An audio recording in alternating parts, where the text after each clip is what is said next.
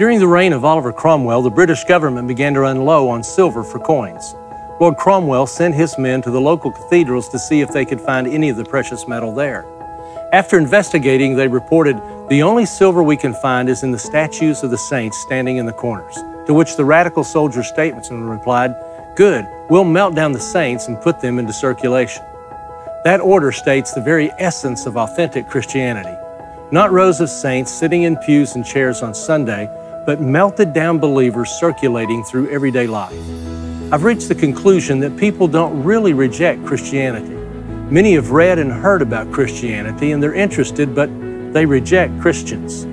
I'm convinced they're waiting to see Christianity outside the church building. They want to experience it in action, not in talk or in print. Why do I think that? Well, that is the model of God. He knew that it would be extremely difficult for people to know and love Him until they could actually see Him. So God planned and designed to send His Son to earth so that we could actually relate with Him, to have God with skin on Him. John in his gospel makes that clear. The Word, Jesus, became flesh so that we could see His glory, His grace, His truth.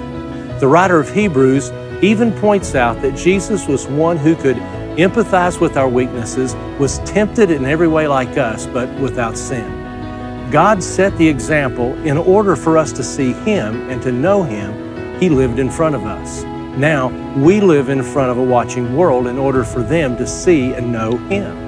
Jesus didn't say, melt down the saints and put them into circulation, but He did say, let your light shine before others so that they may see your good deeds and glorify your Father in heaven.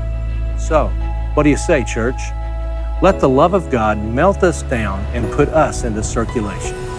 Just a thought.